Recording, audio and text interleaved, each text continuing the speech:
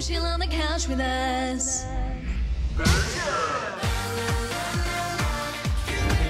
Welcome back to the couch. We're doing Bitchin' now with our fantastic Bitchin' panel.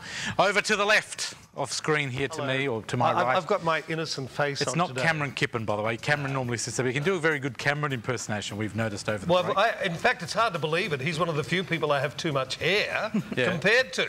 Can you do a quick impersonation? It's all about my sexy feet, you see. Thank you, Cameron and Ted. What about you, lovely June Kelly? Do you want me to do an impersonation? Well, not of Cameron, if you like. I can. Okay, It's go a for it. Brabrach Moonlich Necht to Necht. Wonderful. Maybe if we do it as June. Welcome back. Hello, Fred. And Cameron Lynch. Do you want to do an impression of Cameron, Yeah, or do you go want to do for an it. impression of Cameron? Oh, well, we might as well try. Ock-eye the new. Lovely. Now we're going to go back to English for those people who've just joined us and wondered what friggin' language we're talking. This is Australian. Welcome back, guys. We've got three great topics. We're going to start with June in the centre today. Prince Harry's been stripping it off and not doing any pole dancing. Well, I don't know what kind of dancing What's the he's story been all about? doing, Because we've but, all seen this on the news. Tell us, June. Prince Harry got caught. Well, we've all seen the nude photos of Prince Harry in Vegas. He There it is invited there. some young girls back to his private suite, and consequently there was some amazing shots that come What out. came out of all this? 'Cause I saw Amazing, it- you say. I'm actually thinking if he sort of maybe took it a little bit further and went down the lines of maybe Kim Kardashian, Paris Hilton, he could be really quite... Well, could he be any more famous? Do you think, I'll ask you first, June, do you think the public care, or they're just saying good on you? I think he's just doing amazing things for redheads, really. What bothers me is every time I've checked on it, all I've seen has been pixelated penises. Yeah. And the I stars mean, does this happen when you become royalty? There's nothing there, just a bit of and a pixelation. star on your Well, I ass. only seen... And a star on your bum, yeah. Yes.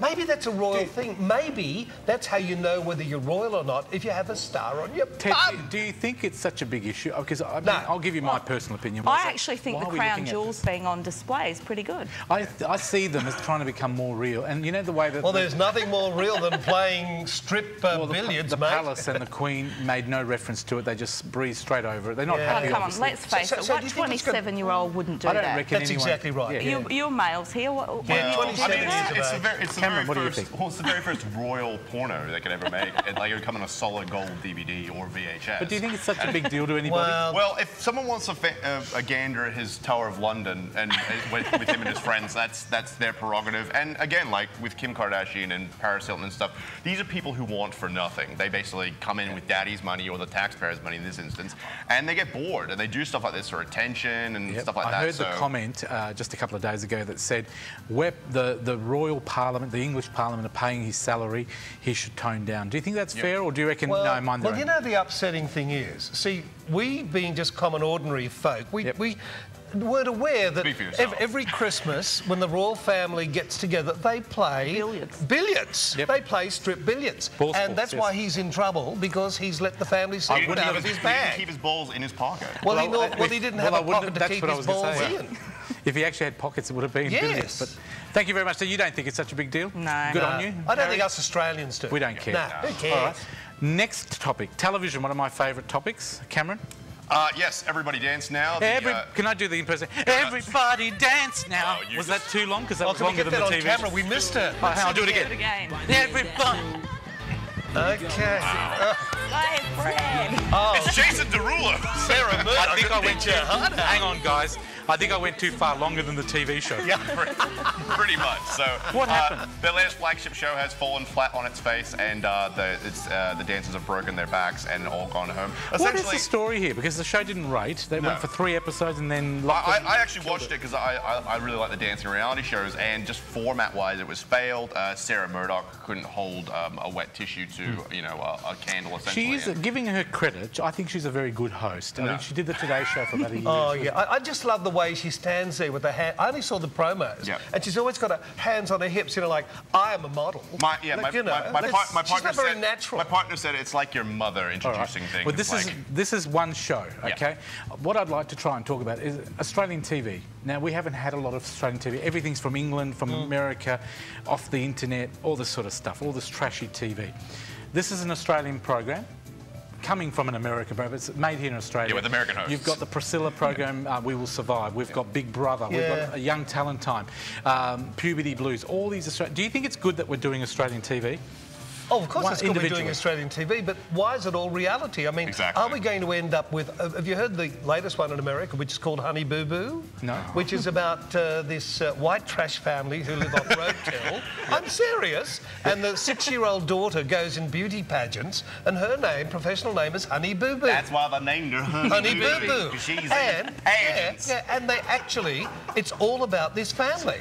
So what are we doing wrong? Why can't a show like Everybody Dance, why did that go for 3 episodes and they cut it off? Where 20 years ago, Ted, you'd last your 13 weeks. If it didn't rate, I know ratings are now instant. The internet, Twitter, everything's instant feedback, instant criticism. Do you think that it's the times, Could we be test bored? of the times? Could we be basically bored with reality television? I mean, they tried to bring back, you know, Get Me Out of This House, you know, Big Brother. Big Brother, yeah. And I watched it the first time and I thought, ho-hum tiddly-dum, there's nothing new here. Yeah. There's like, I mean, I love Tina, Sparkle, Yes. but the rest of it was, sorry, Cat. It's like Farmer Wants a Wife. Yeah, I mean, and that's... like, I like that show. Don't Tell the Bride. All the 10 networks seems to have a problem with programs at the moment. There's so many Australian programs, but for some reason people aren't liking them. And I think it is what Ted's saying. It's reality TV, drama would probably work better. Well, but that takes scripting, it takes actors, it takes talent. Do you think you can't just throw people in front of the camera? Do you think we make a mistake as well? For example, Big Brother's on at 7 o'clock on 9. Then at 7 o'clock on 10 they'll put on I Will Survive. You know that they're not going to both win, but they're both good Australian programs. So Big Brother wins because the other show didn't rate as well. They say, oh, it's rubbish. Why don't they move it to a time slot when there's an English program against it? And on that, why did they put on MasterChef, which I like MasterChef. Yep. I mean, why did they put it on during the Olympic Games? I mean, when of course it's not going to rate. Well, because but if they put anything else on, that's the closest chance it's going to rate, and it was running concurrently previously, so they kind of had to keep it going constantly. Ted, you've worked in TV a long time. You've had an when I was young amazing and career. pretty, What do you think television producers need to be observant of? What's causing all this problem with all these shows not lasting? Well, I think we probably need Australian creative people and give Australian creative people a bit of a go. Australian ideas, maybe? Yeah, because everything is based on overseas. I mean, we buy the rights I know David Mott got the chop, and I've known him, well, I knew him when he was a young man. He's a lovely bloke. But then if you look at all the stuff he's put on there in the 16 years he's been there, that they're all, you know, overseas adaptations. They're all copies from overseas. Yeah. Pretty much. June, did you want to have something to say about that?